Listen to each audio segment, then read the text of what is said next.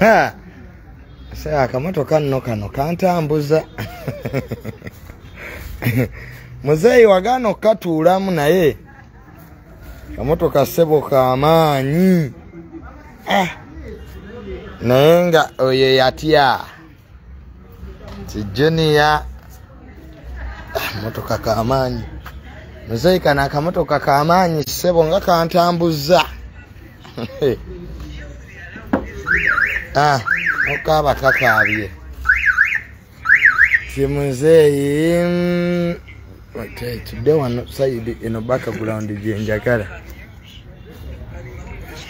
Kalabye ssebo akamotoka kamaanyi. Tebanguza bipapula. Naye nga mbaniriza nnyo olw'eggulo olwaleero. Abatulaba muzeyi ng'oyambadde ki weekend olwaleero. Ennaku otukola ki eyo eveeko. Leka njijjeko. Ziwali balowooza nti bano bo balowooza. Bali balowooza oli ki? Giteekeko ndikodinge. Bali balowooza ndi mwavu. I'm not set out. Oyagala ku recording eringi pause nze. Ambadde njagala kujja mu gulu. Bo bali walowooza. Kyoli mwangu. Batutunuulira bamanyi gye tuva. Bali balowooza ndi musajja mwavu. Kakati nga mulimu bakoddomi bange. Waliwo ne yankubidde essimu. Nti va ku bakoddomi bange. Nze sitya kufa. Nabo bansasula ssente ze baayonoona. Waliwo munene yakubidde essimu. Yakubidde essimu nanga nti va ku bakoddomi. Nagave ku bakoddomi be. Nti ne ŋŋamba oba yabadde fake name oba ki. Nange ne ngende. Muzeyi kaafune wano obutebe.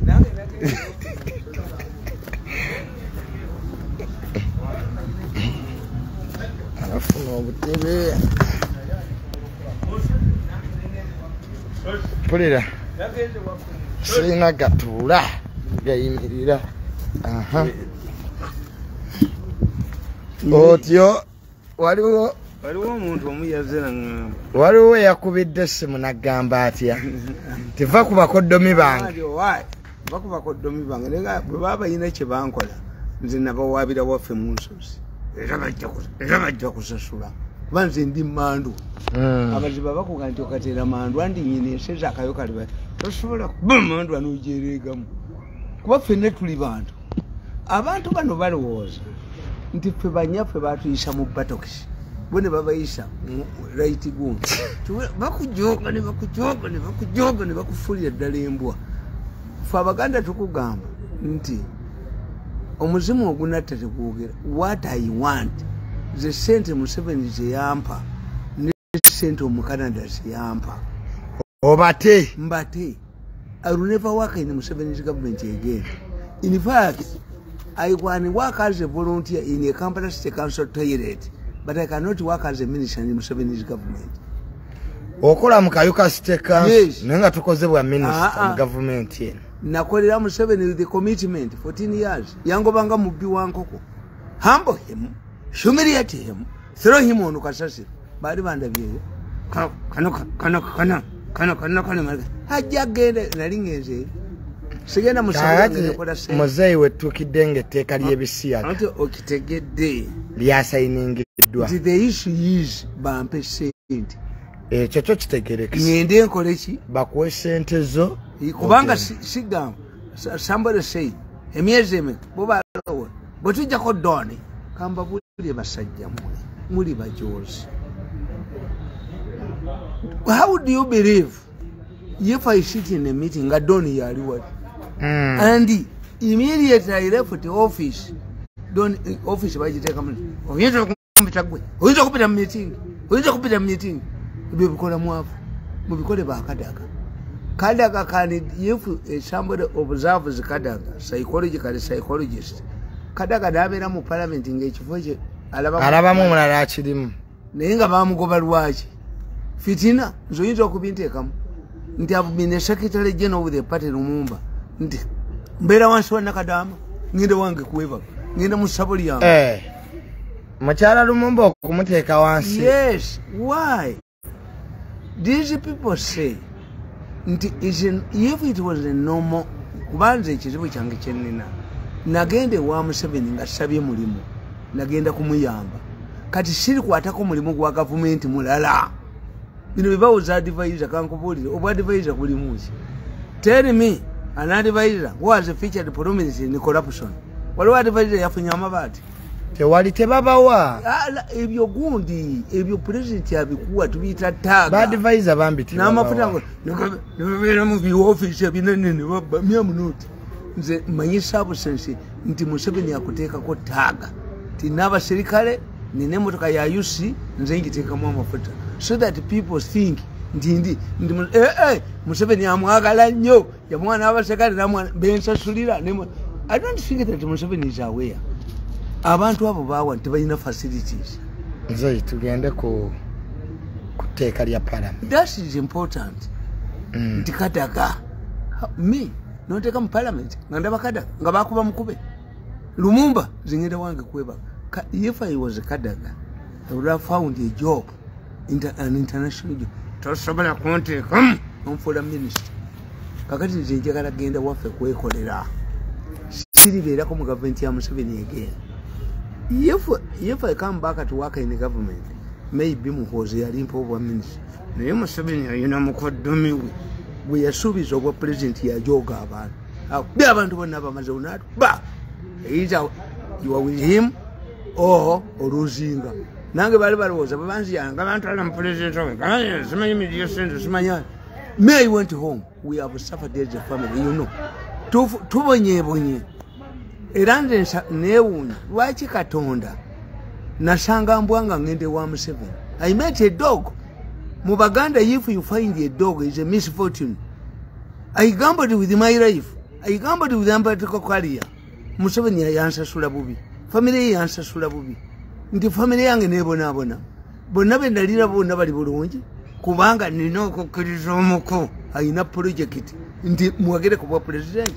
Era kati ngenda kwebaka bulungi muhoza ze muhoza badala galanda nabulanga somebody ne mugamba muhozi is supposed to go to London ntajja gere ne mugamba kamba buli bagenda bakubira ya mayinja nze mbayina ko muhozi bagenda Kenya bagenda mukuba amayinja jeno muhozi badala London muhozi atekitawe atego bijje my battle is with Museveni ye Museveni alowooza nzire yo mukolere yangobanga mubbi wankoko Museveni killed my political career siriddamu mukolera wavuwadde nnyo jeno mwoza badagenda London tagenze Museveni mu myaka 10 tambanga yadde 10 bakusasira bawadde nina okuddayo mukolere banjoge bwe banzita obukadde 10 banziike nga nagenda ngembwa nze siridda mu gavumenti ya Museveni yansala n'enjikiriza advisor nagenda bamuzise bwe ngambwa Sajowa mangu nagenda sabadde mu group yono omuko yo Museveni government yajiwa mukoddomi okutuusa ala lwatuyambi ne tufa kati government ya Museveni eriko bipolar numufozi yoze maya ejogulina bako erikoma nefa Museveni be yajoga nakanyuka kasasi bali kibamanyi nti many you see I sympathize with them. They did not know that I'm capable. The meeting nange the president in Chikiriza. As the president was going away, he came back. Do you know how to write? Hey, a man who has worked for you for 14 years. You ask me how to write? The intention was humiliate the man. Humiliate him. When you humiliate him, throw him on Ukasashi. We come back and work. Zendi mandwa. Omukuru tebamunenya, but the president misreached me in that meeting. Banfuli eddala mbwa nga baba nalweso balowooza abangobe kati Museveni South as an oversouth kankutwale mu president's office abanjoze ngende mu president's office omuli tumwebaze sobola gendayo ngenda mu ssabo lyange ngenda nenkuba lubaale wange nenkola myaka 10 tebanda banga oli mu ssabo. Let me tell you I even doubt whether I will ever see Museveni physically. I doubt alinsangawo. Come on, I will never go to State House again. I will never. When you mention the word State House or Ikoro House, blood, the only person who has realized my psychological effect is Salim Sale. Genocide. And the professor. Nti one day.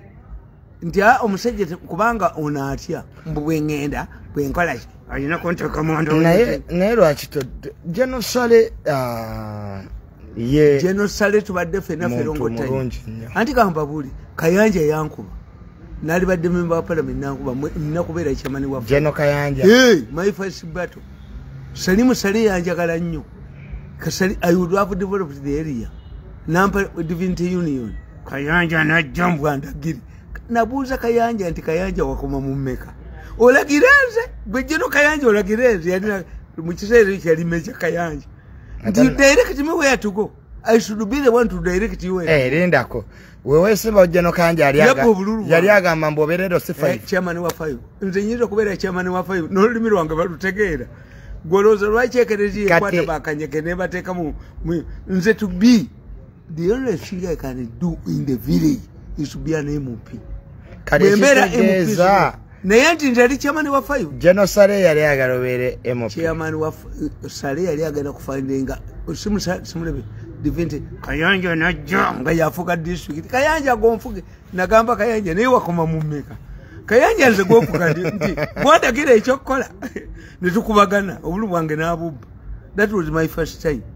Salimu Sale bali bamutidde motoka ya vekyotera yali mutomeredde kalizira ne baga nti nze naye Kayanja gayabiri waliwo n'obwa Geno Sale yate bwe yali awagira Kayanja mujuzi yafadda amusibwa life yes obwe mupine babutwala nze sisoose kulwana mu political science batuga know yourself oli mulwanyi I'm not the value of an advisor.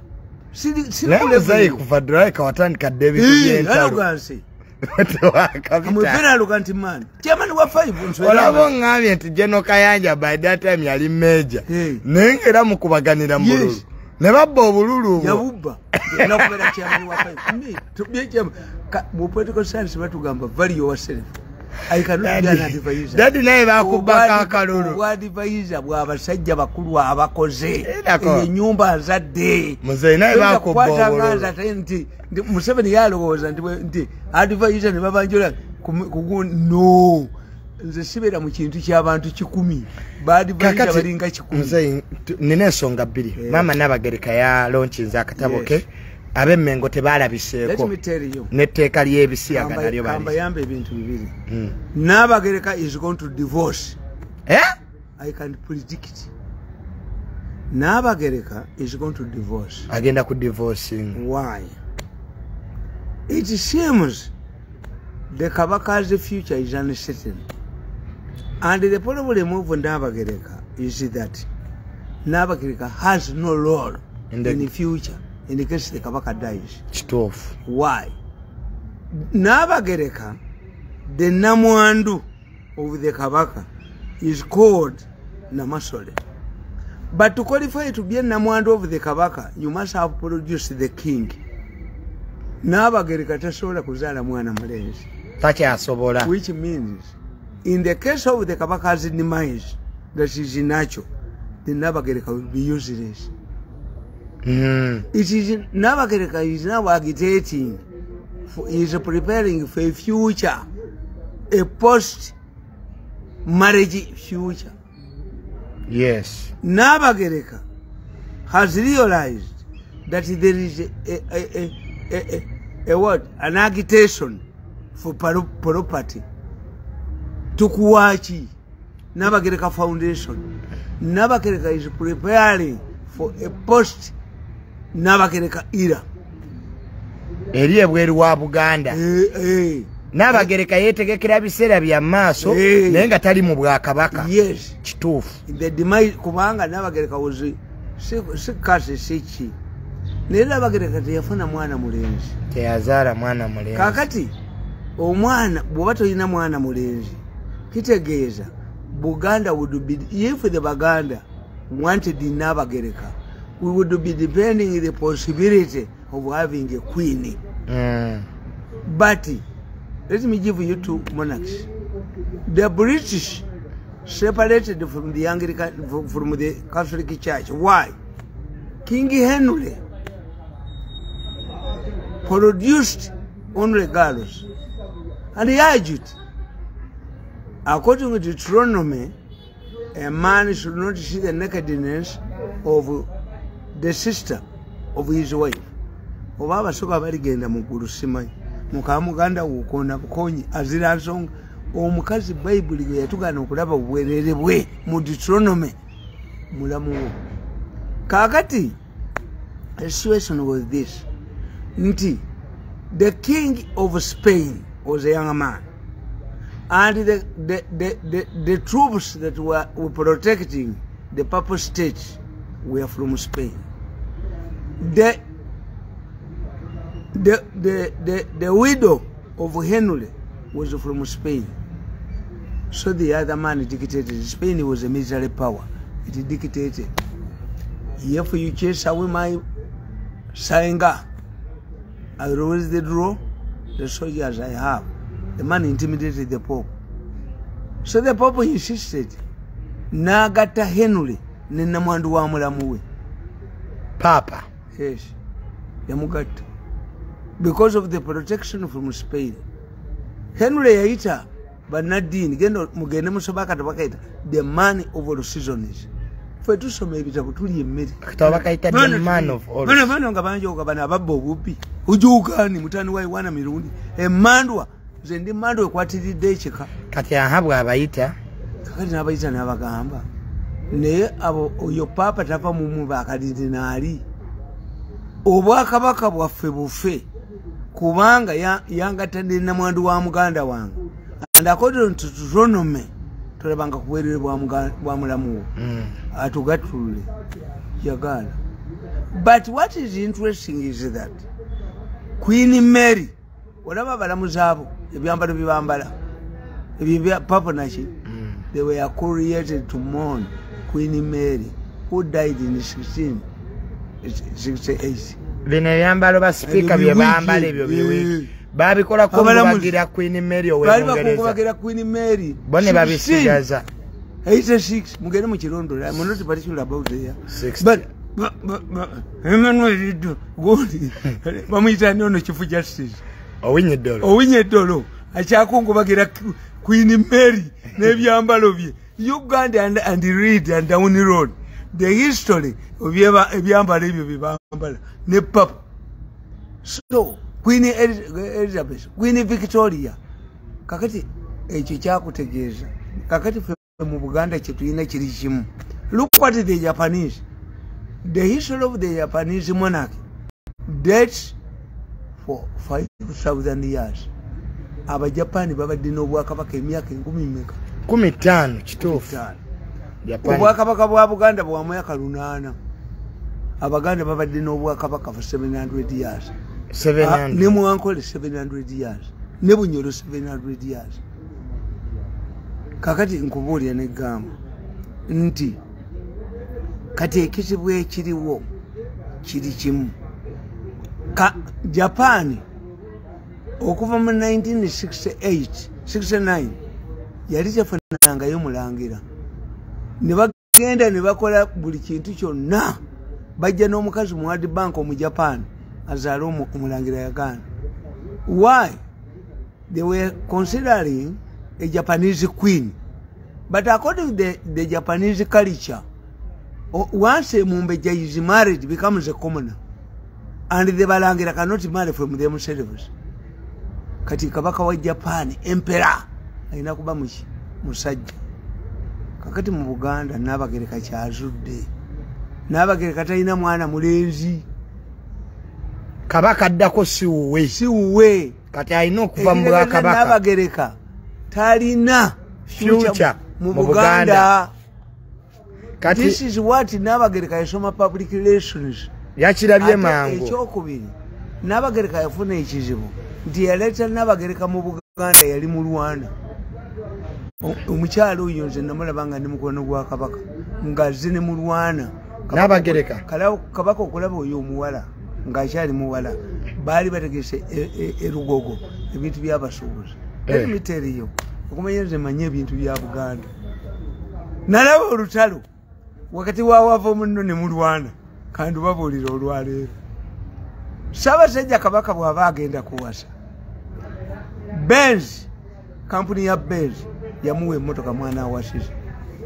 And if you people you are correct, wava muno yali chairman wa Transport Board Transport Committee eyakakiiko akategeka ebyentambula ya Kabaka ku mbaga ye wava muno yali chairman. Wava muno Mulwana amukuba. Mulwana tayagala baleete Benz. Mulwana yali akoledde Kabaka. Mulwana yatunda ettaka lya Masiro kuba toto kuba Shell bazimbewo petrol station. Wano ekasubi. Mulwana kubanjira bawo. Yali chairman wa Buganda Land Board. Kabaka bali mulemesa. Lindako. Omugenzi Mulwana yali chairman wa buki. Wa Land Board. Mbera wa Kabaka ngamba sekerera. Kati abagaga ababiri ne balwanagana. Mulwana ne wava muno. Kumbaga ya Kabaka. Agule motoka aliyeko. Kati wava muno balukoti bamukuba. Bagamba tibe Kabaka yali badde ne Benz ey'amaanyi ennyo. Annually nga bamuwa emmotoka empya. Wava muno had negotiated with Benz South Africa to give Kabaka a Mercedes Benz agiwasizeemu era nga buli kaseera bamuwa Benz. Mulwana nga ayagala kulya ssente naye nga ali entrenched. Kakati Mulwana kye yakola nga basonda ssente ng'agenda agula. Bannange mundekeko abange friends, my friends, give me only 30 minutes, only 30. Kakati Mulwana ng'akuba wava muno. Mulwana bamukuba gundi wava muno bamukuba n'olwokubiri. Yali identifying oluggi olwo Wankaki. Mayiga yalugula India. Very expensive. Naye empologoma yagijja India. Ono eri ku Bulange. Erinnya ndyerabidde. Katikkiro yagijja India. Kubba ssente. Kakati wava muno bamukuba. Benz bagigoba nti Nabagereka mumpi. Tajja gikola ki? Naye nga bo tebakimanyi nti if you don't take that Benz, wava muno can even lose the Benz franchise. Why? Era abenali mu bajja mu buyinza bwava muno bali bamusudde. Why? Bali talawule nga tebavuga Benz. If you the representative lawule nakyo kika kya moto bwali awo bwe butyo ne eventually president yagula emmotoka Musota twagitanga Musota Benz. Kyova olaba ti speaker ne deputy speaker emmotoka tebazigula mu gundi kuba wava muno kubanga franchise yo bagitwala. You are the representative. Bwe batamanyi ti bannange omusajja Mirundi aboogerera ne mutamuwa yadde 10 bakusesera bage embwa ejja kudde boogerere ne badira ssente ne batwakawo akaliisa ne bakola ki. I knew that Kalisa Museveni was paying. So I praise myself. Yes, I'm on Museveni's campaign committee. Me, Museveni MPH. Kakati wava muno bamukuba kuki Benz bagigoba. Wava muno yali musajja mugezi era nze njogera naye nnyo. Wava muno mukwano gwange nnyo yali awadde n'omwana nga obwa manager ne bumulema mu kintu. Wava muno eyo Benz gye nnina yazingirirabwa ate nina 2. Eno Benz joyinayo yagikuwa wava muno. Ayina ne Benz endala 2. Eyo Benz gye nnina eyo yagijja London. Eyo Benz ya kabi. Bwebanga teri ku luguudo tebala olwa chorus. Yo bala chorus yeka. Bweba teri ku luguudo nebosiba tebibala. Bweba toli ku luguudo bwogiyingira nga togenda ku luguudo ekusibiramu. Wava muno eyalifuted that Mercedes Benz okujijja eyo London. Ati yangamba mukochi munnange wali office ku Benz konse nedda leta issue inayo. Nze ne wava muno tuli bamukwano nnyo. I respect him. Kakati era tutula kati nkubole nkugamba Mulwana akuba wava muno kumbaga ya Kabaka. Benz agano ajitta. Mulwana akola ensobi abako ssente agenda wava muno musajja mugezi. Mulwana wa mamba abakongojja Kabaka bambogo mulwana ajja yereegareega emmotoka bwetuuka ente bagivuga agitwala ebbanda twagimugobya yabasangayo mu lubiri twagimugobya tusangayo mu yansangayo mu lubiri gwe oli wa mamba okwata otya ne tukula twagula ab'embogo ne bagigaana tasobola kongoja okimanyi nti mulwana yagula motoka endala ate mulwana Ssaabasajja Kabaka yawasirira mu motoka ya Mulondo zonna teyaziko kyetwakola mulwana Olo mwami mulwana aleeta emmotoka agitwala mu lubiri ebbanda yajja agivuga akusangayo entebe kozi ffe twakoze ettapulaani yaffe ne mwami wava munno nti agivuga alabe agireeta tumukube tumuwanika obugulu kyembabuulira kyenabagambye wano ti ebika by'Abaganda temumanyi kyebikola mulwana birongosi the Mamba Kiran when mulwana had defeated wava munno instead of taking a free car from Mercedes-Benz that had been offered by Mercedes-Benz South Africa for the wedding era Kabaka yali bakoma oluvanyuma bwana atambulanga nayo netugaana bwejja kubeeranga ku konvoyi netugaana ffe twali tumaze okukuba mulwana agivuga n'engalabiye agireeta mu lubiri katukubegende naye nange nze nali wamaanyi wa Kabaka nga ffe tuzanya nze Mayiga waliwo n'omuvuka bamuyita Ntege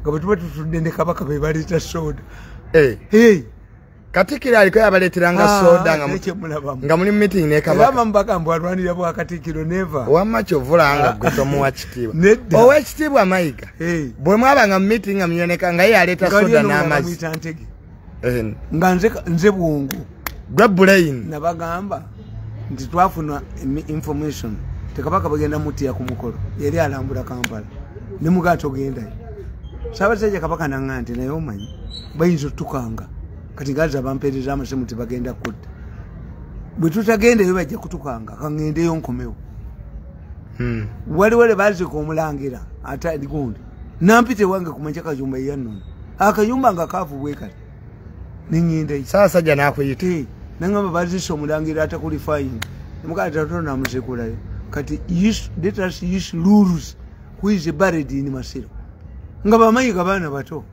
asika oyo gundi kasabanda kyovula bange Mengo teri akuddamu no baga yatumanyi twakuba mulwana era Ssaabasajja Kabaka emmotoka gye yawasizaamu yali ya Labi Mulondo nga nkadde yakuba wava muno naffe ntumukuba motoka ye netugigoba netugamba ab'embogo mukizire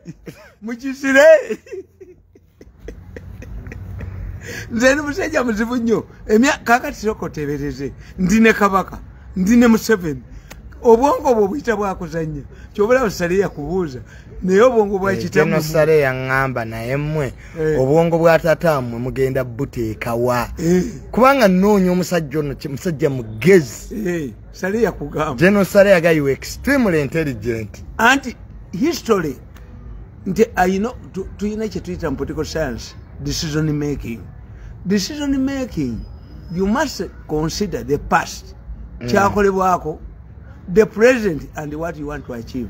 2 abamawulire ba Uganda tebali knowledgeable nabaga nti waliwo diguli y'emakere bagiyita be a flat omuntu yali gisomye naye nga si diguli yakola oba oyina masters diguli mu specialized gundi nosoma be a flat abantu ba Uganda tebali informed.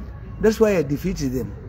Nti as I tell you nabagamba nti Nabagereka tasobola kwogera ku balongo.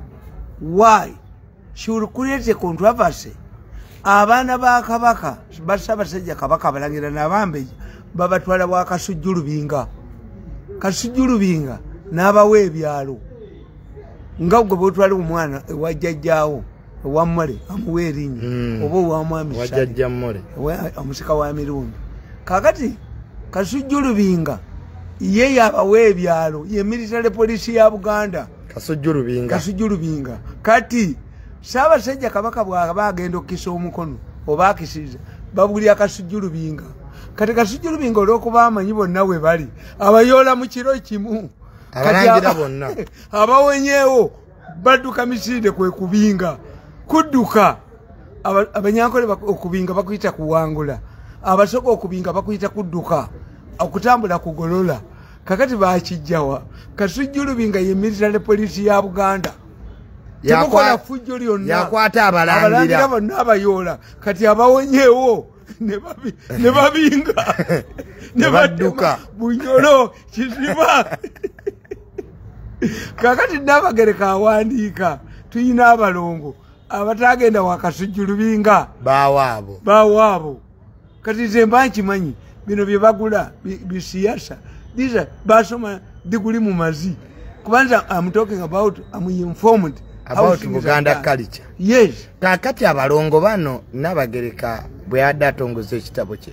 Mama Buganda yagambye tukyesomere tebakitusomera. Yes. Naye issue y'abalongo kakati we babanga siba bani. Ka abalongo bayogera ne ku mukolo. Ati enkoboli anti are they adapted? Bayinza okuba adapted. Yayendera mu bufumbo. Ekyokwenda kyo anti enkoboli bali tuteni. Anti enkoboli bani. Ate ekyokubiri ekyo yakoze the boycott by Mengo people. In fact mu Uganda muno mulimu omuntu atamanyi value. Nkuboli omuntu atamanyi value. Achibisopo Kazimba atamanyi value. Achibisopo Kazimba tayina value, tamanyi value. Yali badde tagenda ku launch. Abana gundi bamukwata. Banabu kana kanyinyo omuntu kana akabbi kamukwatya mugundi. Otherwise Kazimba ina opportunity n'okufuna Nobel Prize. Yefu Kazimba Archbishop Kazimba yali akolagana nange ne Nobel Prize yali gifunye. Why? Kazimba, you have a case involving ono gundi ani ono baba kankubire lumu yefu Archbishop Kazimba organize hosts a luncheon with Amini's relatives and Rumu's relatives and reconcile with them. Bamuwa mudali. A Nobel Prize. Because Amin is known. Okitegedde. Ekyokubiri nti era Kazimba ekyokubiri kyatategeddemu. If he attended the launching of the book of Nabagereka's book. Because the problem with the Nabagereka, nti mulwane yamuleta taliwo. Yafa. Ate family gondi javaamu. Nabagereka is a condemned family in Buganda. Condemned. Waluswata. Baluswata bama. Aya. Nze sikubebyo. It was wrong for Nabagereka. Family mwavaamu gajjajawe ne kitaawe nze mbumanyi family yaabwe ne history yaabwe tugiveeko ebyo tubyogera tugiveko kakati kyenkubulya kiri kimu timulwana eyamuleeta mu bufumbo taliiwo yefu yosi nga wali Abaganda tutegeerera kintu kimu bwe kibanga ewammwe ofiiriddwa omuntu kati nga maama we Namayanja n'afiirwa ewammwe ebukojja n'atalaba mulamu we n'omu ategeera family ya mukyawa kiba kitegeera family ya mukyawa kati n'ab'Emmengo obutajja katabo ka n'amulangira Wasajja teyazze Katikkiro teyazze teri minister ali active Mmengo yazze mwe senga wammwe ekyatera okubeera ku mikolo gyammwe senga Namugerwa emikolo gyammwe egy'ekyengera senga naye kino yagirika ejyamu senga Namugerwa yaliwo kujina ejja graduation ekyengera muyina sengani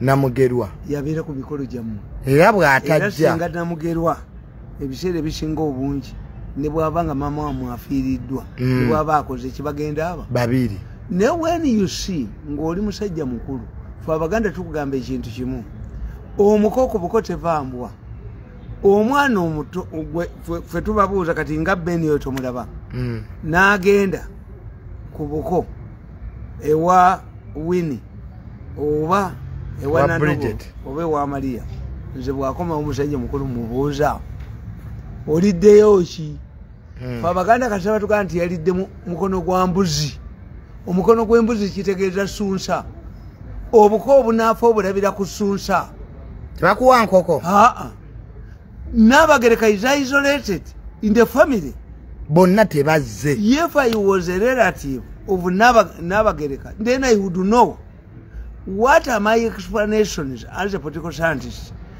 They have reached a level of sharing property.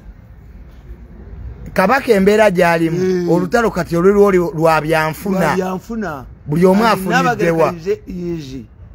Preparing an exit. Nabagereka's book is a precursor to what is going to happen. Nabagereka's book is an initiation process. Yes. Era gebiseera by'omu maaso ebitali byangu. Kubanga problem nobalya mu family muzeeyi mama Nabagereka abadde emyaka 2 egisooka mu 2 nena afulumya akatabo ne watabaawo mu family ya Kabaka yasooka nakugamba nga kino kisiyasa ekyasoma diguli y'amazi nga kinvuma ne mugamba Kabaka alina mu forward bakalonchingidde mu lubiri amuteringi wamma n'akatabo tebakalonchingidde mu lubiri nabagamba nti nawandiisa akatabo ko Afende Muhoozi. But I don't know Muhoozi, and Muhoozi has avoided me. Why has Muhoozi avoided me? The matter is simple. I'm Museveni's property. Chobula sifunye muki buli muntu agenda okuba sente Museveni amugoba.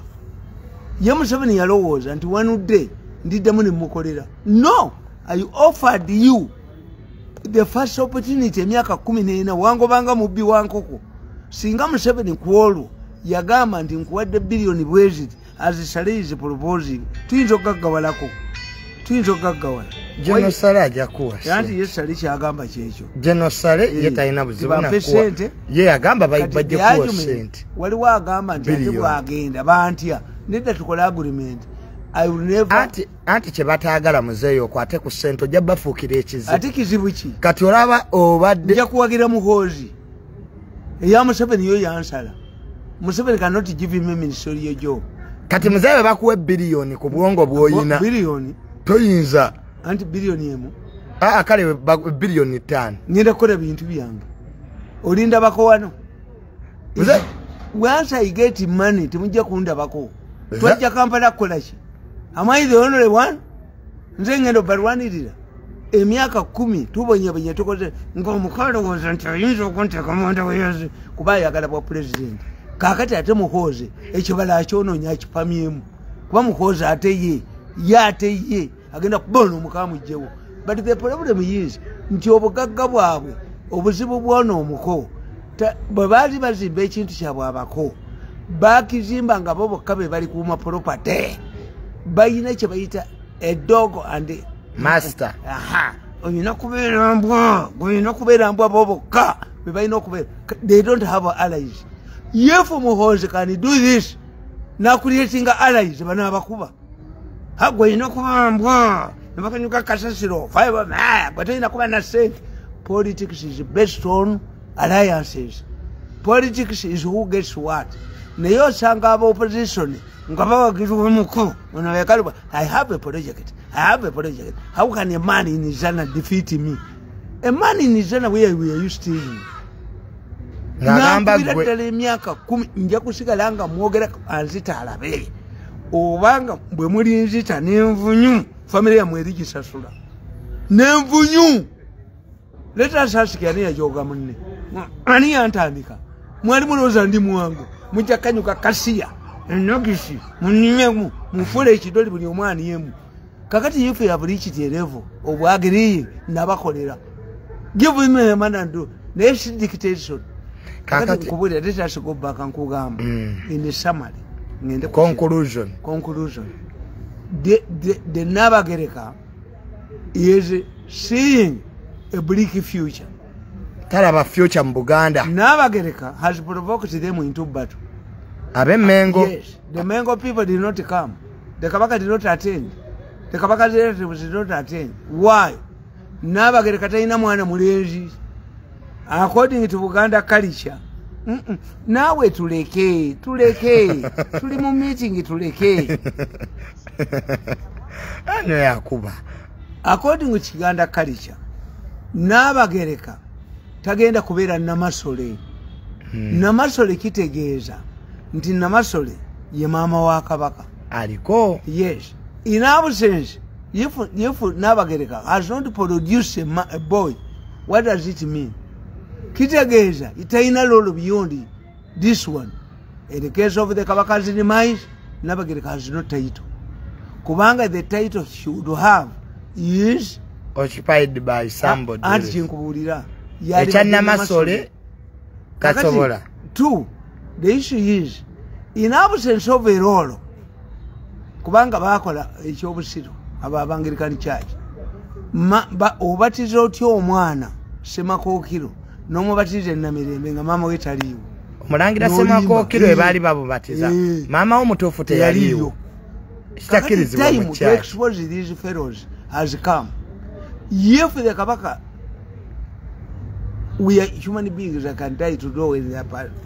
In the case of the demise of the Kabaka, the Namasole will reemerge. The true Namasole. Tuyine bikole ekikolebwa Namasole ku mwana we. Ekitegeeza omwana oyo ajja kutuuka akole ki? Nyina wa gundi Wasemakookiro agenda kujja. Yagenda okufuuka Namasole. Kakati nabuse kati gundi ono ayina title ki? Nabagereka batakyalina title. Ekitegeeza Nabagereka mutuule mu mugabire ebintu. Ayinza n'okuddamu n'afumbirwa. Bamuwe property yagende. I think the quality is over property. Nabagereka's book is a precursor of what is going to happen. Yes.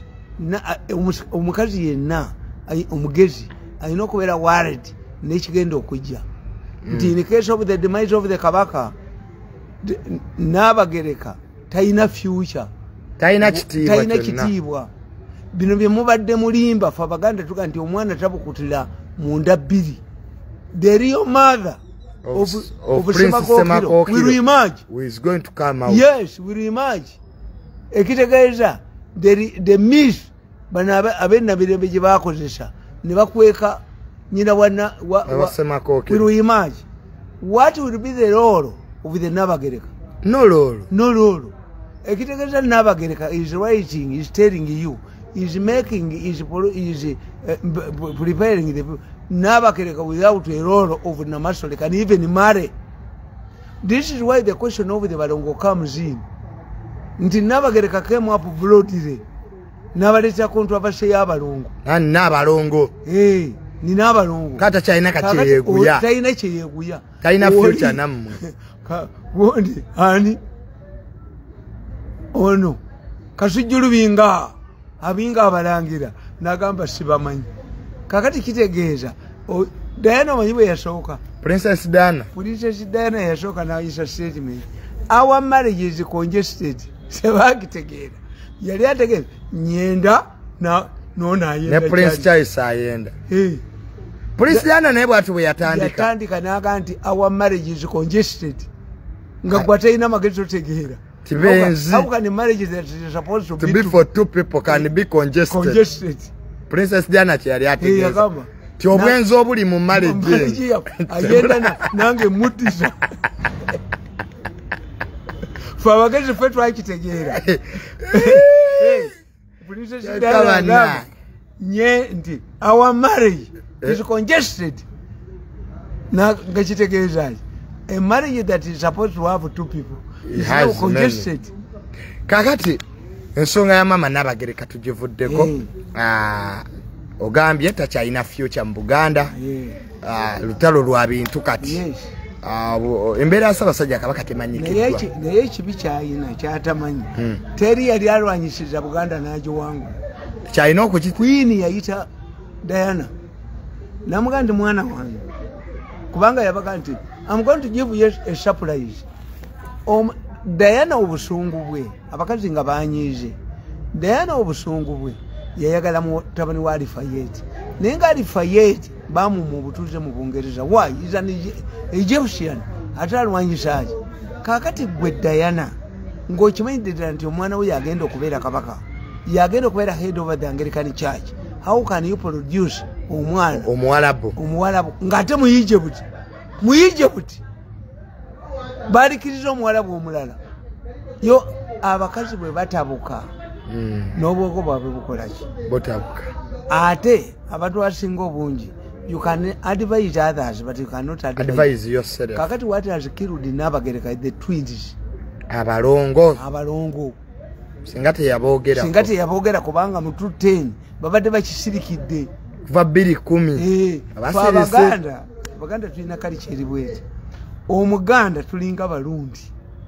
Omulundi bwaba yajja mu Buganda okulima mukazi we n'ayenda abaana baba babe yabagaba mu bufumu omusiguze tazaala. Ffe mu Baganda tulina processes zisindagana mu DNA. Abaganda bwenfa nsobola okuloka omwana mu ddaami ti omwana oyo si wange mumutwalanga, but I cannot embarrass my wife. Kubyogera ng'okyali mulamu ntya nalagawo omusajja ekitegeeza dadde bw'omanya nti omwana si wuwo toyinza byogera obiteeka mu ddaame. Tukireka mu ddaame nga tumaze okwebaka. Abaana bonna ffe mu Buganda kasita omala okufa nga baabya olumbe babasibe oba mu lumbe babasiba ebifufu babasiba embugo. Ebifufu n'embugo anti embugo bye bifufu nti bwe baba kusiba nyoka avayo n'agamba oyo temumusiba si waawano nali ntya mwami wange. Ekyokubiri ne abeewaabwe bajja ne bamukima atali waawo. Fe Abaganda tubasiba biki embugo. Ekyokusatu abaana Abaganda bonna nga baabya olumbe lwa kitammwe mubeera ku kifugi ku lubalaza wano abantu babategeere ti bano be bamulekwa. Bali bajjemu owaabwe tetwalina myaka not go to DNA. Gwe tosaagenda ku DNA. 3 omwana atali wowo fe mu Baganda emizimu gya family tugitegeera. Era ayinza okubanga mugagga nnyo, era ayinza okubanga musiru nnyo kubanga omusiru ennyo ebintu biba bibiri. Lubaale w'ewaka alinga mbizi. Embizi family buli lwezaala eryamwakamu. Kati we can have a stupid person mu family nga si wammwe nga Lubaale ye mulyawo ye sacrifice ne tufunamu ate ali stupid ennyo nabba n'akola kino ntegera nedda oyo nedda si waffe. Kakati a Muganda man cannot expose his wife in public. Kyovulanga ekyama kyasirikibwa. Ati kyenkubuulira nti abalungu be bamuleetedde ekizibu. Are they adopted daughters of the Kabaka or not? How come nti bwe yabawandiikako bano bonna if the Balongo don't belong to the Kabaka and they are not adopted daughters of the couple aba exposing the Kabaka oba Kabaka bamulumba. President kiki oboleeseewo nti n'empologoma nayo yeebakako ne bagirumba ewabi. Mazai tuere kuteeka ly'ebisiyaga Parliament yasayiniza ekya Nabagereka tukimaliriza. Kyembagamba kino kyanvuma ne munvuma weetonde n'otenda ebyokwetonda be batigera tojja no. I tickle your minds. These are the realities of life. If the Nabagereka was my daughter nali mujjeeyo because she is isolated. Tebamwagala. Bamulaze nti tebamwagala. Tayinayo yadde mulamu we nono gundi ono mulangira gadimba abeera buli wasajja naye teyazze. Katikkiro yagambye mbuze nekiwandikamu ate kyamuleetedde obuzibu. Lwaki gwewandiika mu kitabo kya mukaamu nno? Muzeyi tuve mayiga lwaki wandika mu kitabo kya muno mayiga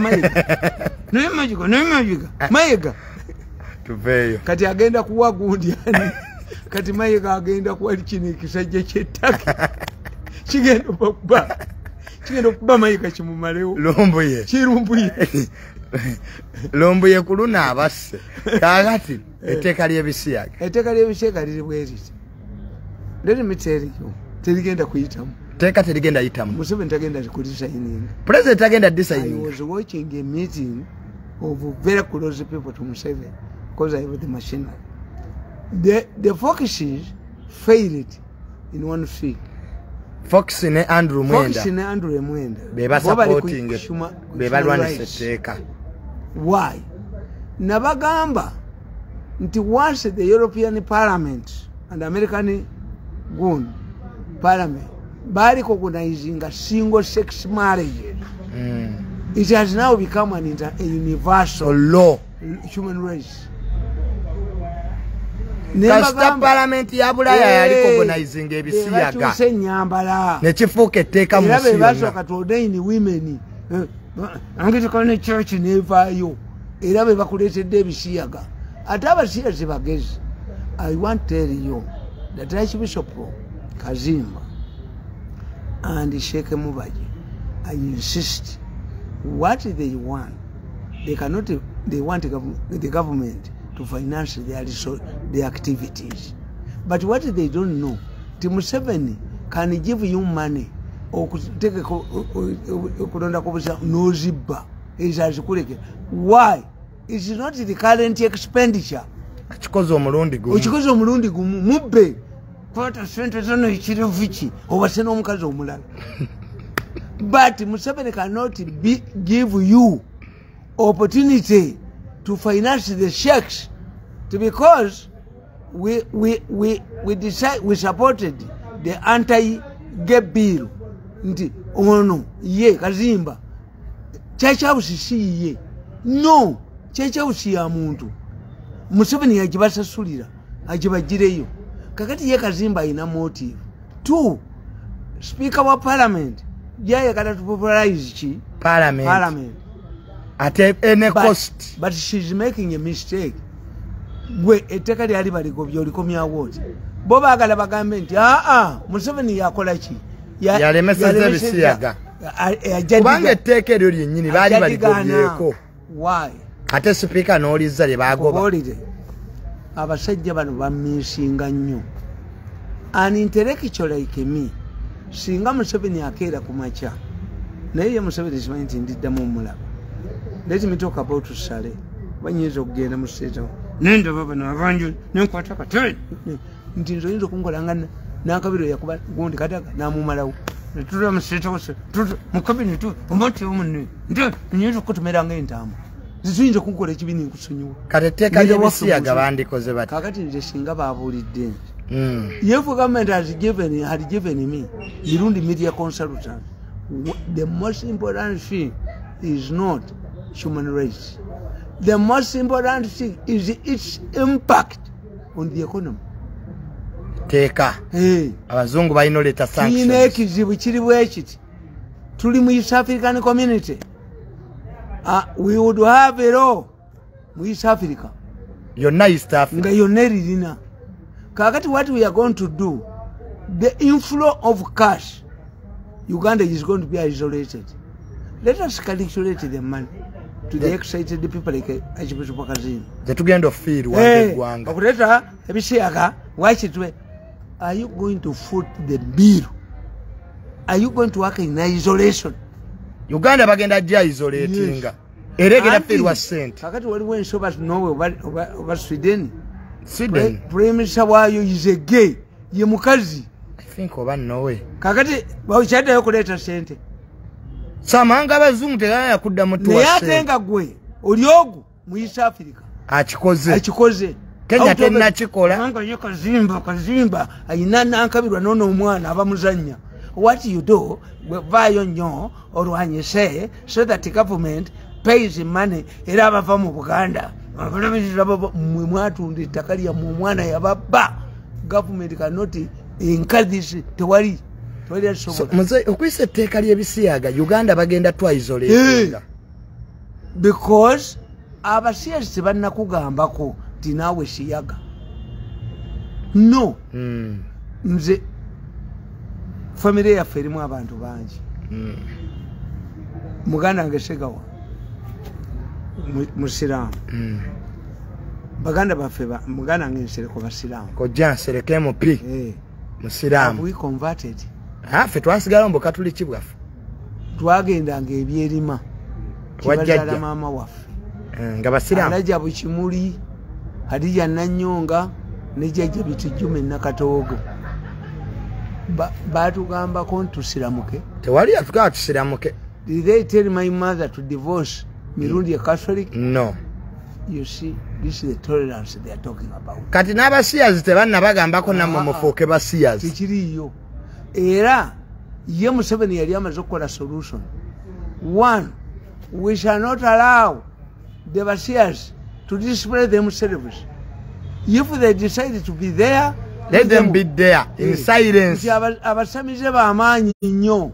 Mama Fina agaba sente n'agaba ki wali omulabyeko ekkololo ng'asaba.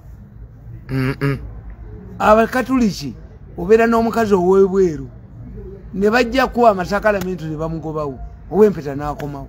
That's why I never marry in church. Kakati, the issue is tolerance. I would support a law that hangs a person who forces a person into homosexuality. Singa bakoze etteeka nti omuntu bw'akaka omuntu okuyingira obusiyazi bamusibe eryo ddyo wandiriwagidde. Two, if they put there an incentive, any student who reports to the relevant authorities, relevant can be described, will be get 10 million. The student yenna bw'akuloopa nga mwana wa ssomero. What he says proves to be true. Tobadde omuteeka mu bikolwa ebyo eby'obusiyazi era etteeka nalyo olikkiriza balikole. Bamuwe ssente. Mu mawanga agamu bw'abaawo omuntu attiddwa oba akoze eki poliisi eteekawo ssente anaatuyamba, naye mu Uganda omanyi lwaki tebateekawo ssente? Bamanyi ababatta. Essente zikola nga mukkiriza ti ababatta temubamanyi. That's why the Ugandan police, because it knows who kills the people, the appointment of Magambo has solved the crimes. Kati mze etteeka lino terina kirungi eri obusiyazi lye bakoze. Terina kirungi kye ligenda kuleetera ggwanga. Osiba omwana emyaka 3. Does it look into this how nga nammwe mwennyini government ya Uganda erina Amnesty Commission tomuyekera avayo n'annyonnyola ebibiibi. Why don't you put there an incentive where the former Bashers obusiyazi buvudde ku bwavu. Obwavu mu ggwanga yebireese obusiyazi bwaliwo okuva edda. Mwanga yali musiyazi. Kabaka Mwanga yali musiyazi. Era bakugamba nga Abaganda ti abo abaluŋŋaana be baleeta empanka abawalabu. You think abo bamakayi abaminsha n'abo baani babeerawo batya nga tebalina bakazi? Abaluŋŋaana lwaki bajjanga babiri? Abaluŋŋaana be bawalabu. Lwaki abaminsha ne bajjanga babiri? Where are their children and descendants? This one era mu Anglican Church yafuna ekyapa Makayi n'akireeta. Bwe yakituusa mu Uganda n'akitwala Namirembe bagamba nti Makayi aleese mukazi we. How could these people, the Anglican Church, marry? How come that Makayi did not leave a descendant here? So that is a question which I not involved. But mwemugenda kukola ebiri excited ebyokubuguumiriza. But mwerabidde nti abazungu tebajja kujja wano. Tourists will not come here. Tourism egenda fa. Mwaligambye nobody is allowed to practice homosexuality in Uganda. Anybody called homosexuality in Uganda. Kubanga bali baligambye munji kye balikoze. Abahomu bwe balize bali badde Kenya ne bajja ne balambula national park zamwe ne baddayo ne bakyetuusaako. Abasiyazi bandize ne balambula game parks. N'okubahangiika ne baddayo Kenya ne beekola bye bakola naye okuteeka muti mbawanike kalabba tebajja. So batourist mu ggwanga tebagenda kujja. Saudi Arabia, Riyadh omwenge ogende ye wali embassy, Makka tewali. Ne Dubai erina omwenge ennaku zino. Dubai gyeguli. Abasiraamu nabo olaba bakendezaamu ne Qatar omwenge gyeguli. Kaakati gwe bw'okola etteeka nti abasiyazi tugenda baanika kalabba abalambuzi tebagenda kujja. Bajjewa eggwanga lifiirwe ssente empitirivu. Ate oba mu nkola yonna ey'ensi mu nsi tebakomyawo muntu yenna mu nsi erimu kwanika kalabba. No, Interpol tekomyawo tukita extradition. Eryo lirimbuye lijja bavuma libamalewo. Why? Tebasobola dikomyawo wano mu nsi erimu okuwanika kalabba. Interpol tesobola kukomyawo kirumbu yekyo kubanga tulina etteeka eriwanika abantu kalaba omuntu yenna anoonya political asylum mu Europe ekyakozesa kyagenda okukozesa tubagala tuwanika kalaba abaweza asayira walabye omwana ku kavidiyo walabye ku kavidiyo omwana asimbye munne mu ddomu y'essomero yaba kazimba akakuweereza ne mubake mwegamba yaba omwana yasinjidde ng'ali ku kitanda babadde ku ssomero yaba and you are going to get so many cases of that nature. Nze nabagulira ne bagamba look at Museveni. When Museveni came, he fought abasebbeyi abakomera abakazi. Omukazi eyavaayo ennyo bamuyitanga Jenny Francis Kuka. Museveni namuwana wa minister. Museveni said nti n'abo abakazi abakomera abawala ye ndi mwetekefu bawe emisala abo abakazi abakadde kuba kubasinza ha lwe yabaweera bakomera n'abataneetuka don't die you see naye akatambi ako oba muba gye yakafunyeeko oba anti be bachampioni bafe oba Archbishop Kazimba ng'omwana kasimbye obugulu bwako kasindide ku katanda waggulu yaba but Museveni had solved the problem. Museveni already finds the problem. We shall not allow the homosexuals to make a parade. Gwe bamalaya obalaba badi bulaka yajeya bamalaya n'obupi bambadi bulaka bamuwa miliyoni 600. Why? Nti asomese Museveni yabagamba abamalaya ne bavaayo ne batwaliyo wasanyu b'emiziki home. The Basaizi would be here, but would have a stigma to identify themselves. And what they were silent in Malaya. Yes. But they got Malaya, Kati, Abamalaya Bawulira, Bakanti Abazanyo Wenshimbi. Kati, Gwadi Bete Kaku, Mukampana Bete Kakuvitala.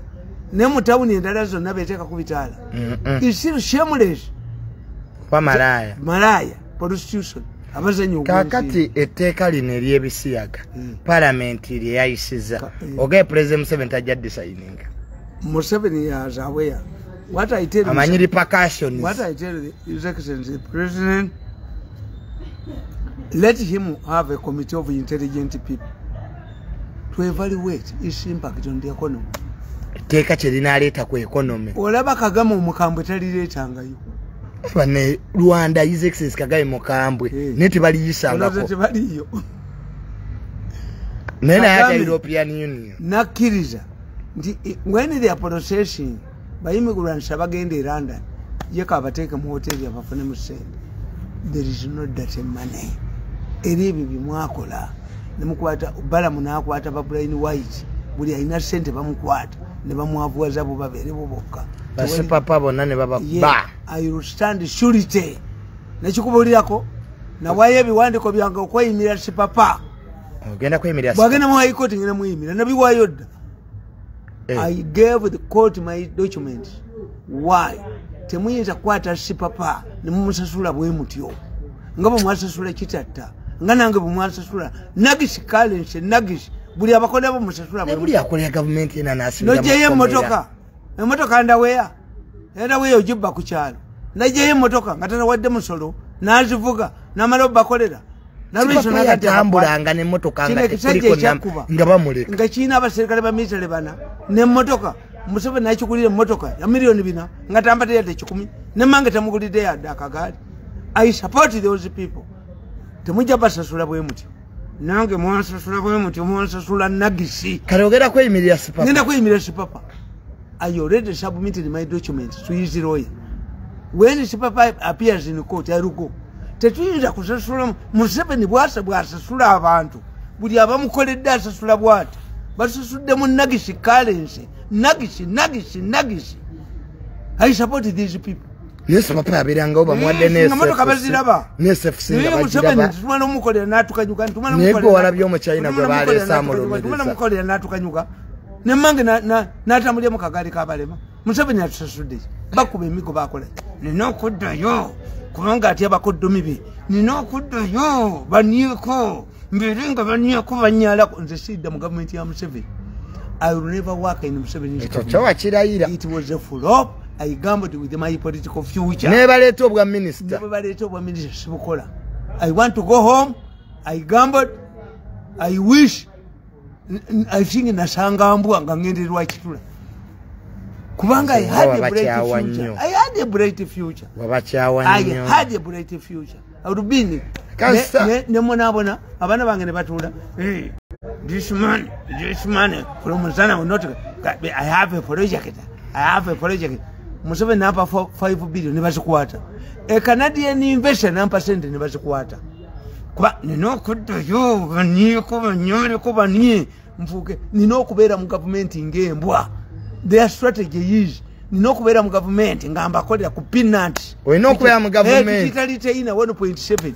Nganzo nzimbo tebakwagala ko bwe bagalambere mu government bamunye bwe obeerawo kola mu government ya Museveni ngenda nenkola mu saboli yange oli gule saboli no ngenda nenkola lirinyimirizawo no kumemmindi waka in Museveni's government as a minister nze abantu babuza obeerayo ddi mu sabo bajjo basawule I can work as a volunteer in state council to mzee mayinti bwe tugula wesabo buli lwakusatu ne tukola nze nkola buli lwakusatu sente nzijjawo mzee buli lwakusatu bera mu sabo lyo wafe bye binyambi ng'osawula nze musajja ali educated atamanye ebyekiganda nze ate sabo lyange lya mategula lirimu carpet lirimu buli kimu era emmotoka zange bozikwata bakwata iyo project ya eddogo dyoliyina kubanga emmotoka bazikwata zadda boda gye babye ino boda bagikasuse ekyagala jjajjange yali aliyina eryokwata ababbi aya jjajjange nga we babye embuzi amwandulawo obuwanduzi malusu embuzi ekulemerera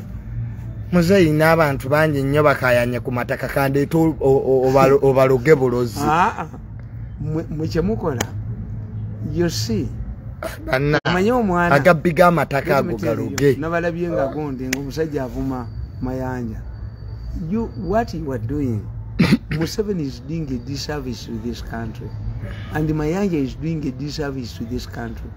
Omwana omuto yayokebwa ku ttaala yakuga nti jjajjamma you allow abasajja bano bagoba abantu mu ttaka merciful land eviction abate mujja kufuna anti revolution honorable minister Mayanja akyaliko kukakanya revolution mugireke ate muzeitu nidde mugireke muleke revolution I will give Mayanja my book. Nesali nemukateba kasale mu ekali. The black vote in England. 1008. Nidda Mayanja atuyambe. Alika abasajja bano bagoba abasenze. Batekeke ente zaabwe. Bazomuliro. Abasenze. Tuyina kye tuyita political power. Tuyina kye tuyita political gundi. Counter attack. Nga mu mupiira. Olaba omusenze bwazza omuliro. Tuchita mu byobufuzi mu revolution tuchita if we don't want a revolution to occur don't need to mayanja abaleka abajoza abo bagoba abantu mutakate banalagawa batekeke ente zaabwe abantu babulewe balaga if we want to solve a problem create a counter tuchita political counter attack manyinga mulizo kuteba omupiira ne babazaye emisinde omusenza akwate ku Jambia balandi road balabe ekyo badda olabe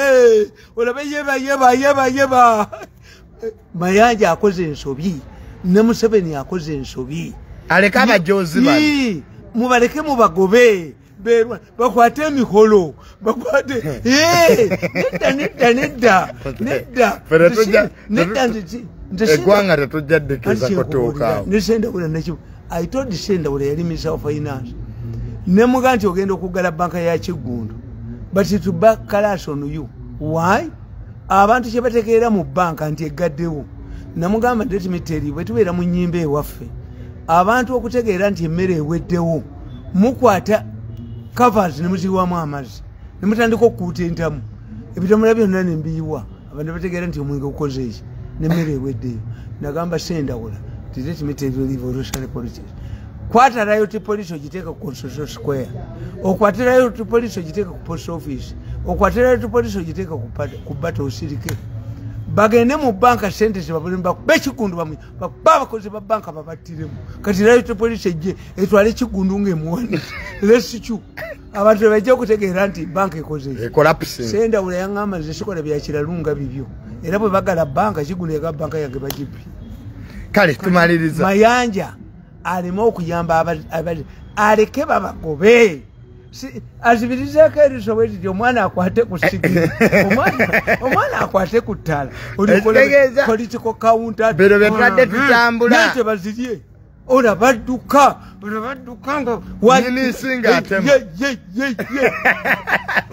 tebaliddamu kujoga bantu yolezo ezokulinda abasenze bakwata amajambiya ekizimbe mu lubuto gobobeera n'ekizimba mu lubuto ne bakuga nti bakikuba empiso kikale oba bekirongoosa osalawo tawanawulira ng'obyogera mayanja musaasira mayanja baleke babatwale emisiri buli wamu wonna babbe baleete ente zaabwe basemuleyo amalaalo g'abantu tulyoke tufune political counter attack babaze emisinde ono omujozi gwennale byentoloko bwadduka ente bazite ewaffe mugende mubuulize Uganda investigation ekyotera waaliyo omusajja yasiba abantu ebibanja byonna n'abasibira mu waayi mutabani we bamuyitanga kiragga kato bayiteyo batya ekabira eyo abasajja bakwata amaja yakwata kaabo batema ente zonna nga tebazitemako magulu gokka